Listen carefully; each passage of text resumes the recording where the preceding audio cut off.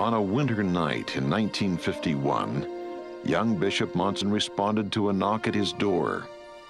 A German church member from Ogden announced his brother's family was coming from Germany and would live in the 6th, 7th Ward.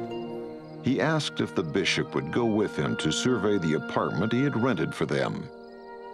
On their way, the visitor, Carl Guertler, told Bishop Monson that he had not seen his brother Hans for many years.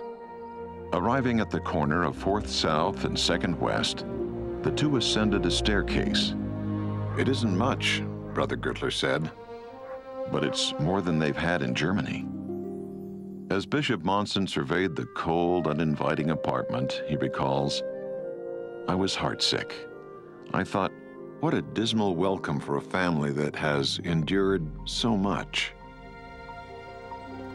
Tom did not sleep well that night. The next morning, in Ward Welfare Committee meeting, one of his counselors asked, "Bishop, is something wrong?" And I told the committee members of my experience.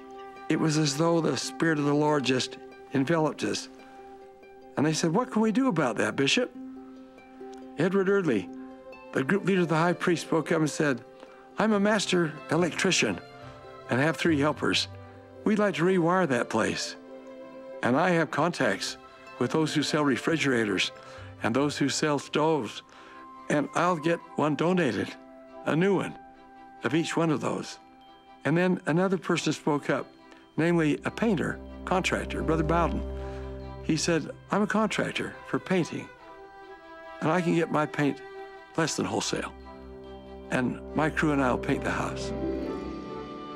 And then that wonderful Relief Society president said, "Relief Society women do not like empty cupboard shelves. We'll fill them." And we went about doing that. We had 2 weeks to do it. The night the Guertlers came, they showed the appearance of someone who'd shed many tears. And all the way up the staircase to the 2nd floor, I remember Brother Guertler saying, "Now, it isn't much, Hans, it isn't much, but it's the best we could do. It's the best we could do." And then they opened the door. Talk about a vision. There was a nice carpet laid by my counselor, who was a contractor for carpet laying. And then there was the wallpaper all nice and new and the painting nice. There was the Christmas tree all decorated. Absolutely everything anyone would need. I was 15. I was a very insecure teenager. We had not had a real home since before the war, when our apartment building was bombed. So we always had to double up with other families. And to walk into an apartment and to know it would be ours was just beyond comprehension to us. It was like a shock.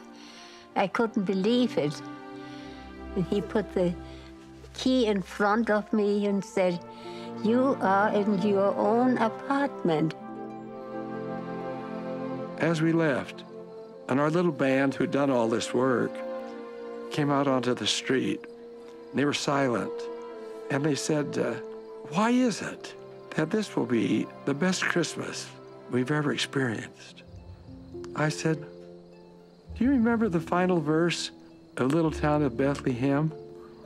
No ear may hear his coming, but in this world of sin, where meek souls will receive him yet, the dear Christ enters in." He entered into the apartment. He entered into the lives of all who were part of that experience.